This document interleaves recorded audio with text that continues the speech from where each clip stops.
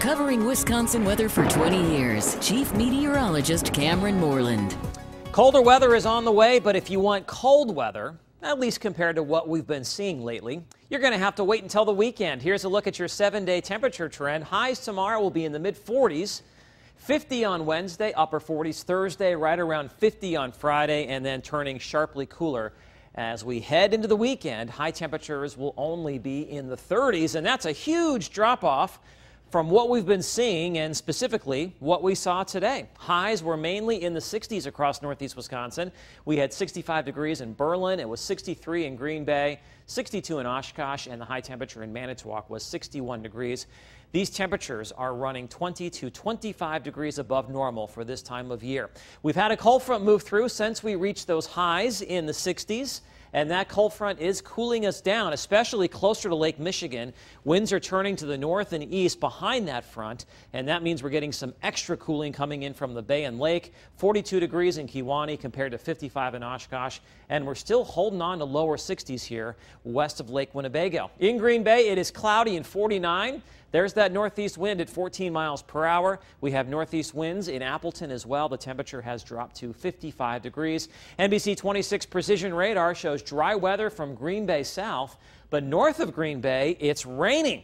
It's been a long time since I've said it's raining. You have to go all the way back to December because we've had nothing but snow or a wintry type of precipitation since that time. You can see right now it's raining across Door County, Menominee County, Marinette County, also Oconto County, Shawano County, back up towards Rhinelander.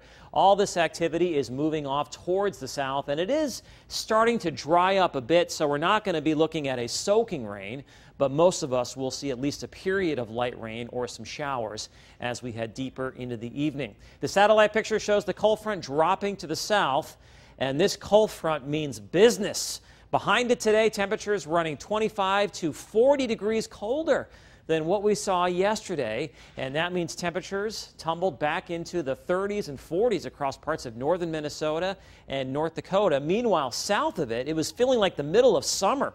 Records being smashed all over the place across parts of Iowa, Nebraska, Kansas, and Colorado. Many spots getting up into the 80s and 90s. We even had a high of 80 in Boscobel today in southwestern Wisconsin. Now, we had temperatures today that were running above normal, specifically 23 degrees above normal. That means we've had 10 straight days with above normal high temperatures. And even though it's going to cool down tomorrow will be day number 11 because our normal high is 40, and most of us will see highs in the mid-40s. Precision Cast shows any rain or clouds this evening clearing out by daybreak tomorrow, and that'll equal lots of sunshine for your Tuesday. So tonight, look for evening showers and then clearing once we get past midnight. It's going to be windy. Overnight lows will be around 30. Tomorrow, bright sunshine, windy and cooler, but still above normal with a high right around 45 degrees. We can expect partly to mostly sunny skies on Wednesday, 50, mostly cloudy on Thursday.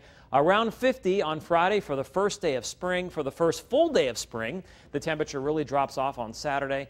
Chance for a little bit of light snow. Highs will be in the 30s as we head into early next week, and then we'll start to moderate a bit as we move deeper into March and start thinking about April already. High temperatures will be back up into the 40s, and by that time, that's where we should be for this time of year.